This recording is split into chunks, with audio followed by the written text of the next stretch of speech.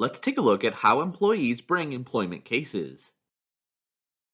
In a few situations, employment laws are enforced by government agencies at their own initiative, such as when OSHA elects to inspect a workplace based on an occurrence of a serious accident.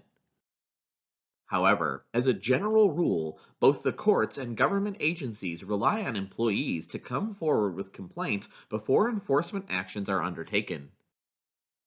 Thus, the decision of an employee to challenge some action of their employer is a key part of the enforcement process.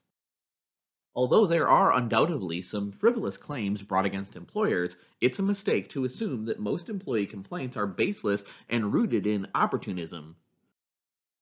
Contesting one's employer in the legal system is an expensive, protracted, uncertain, and emotionally draining process.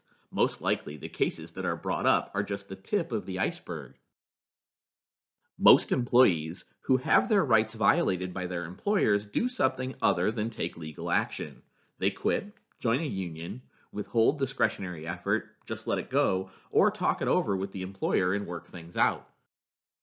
Ultimately, our system of employment law depends on employees being willing to come forward and assume the burden of taking legal action.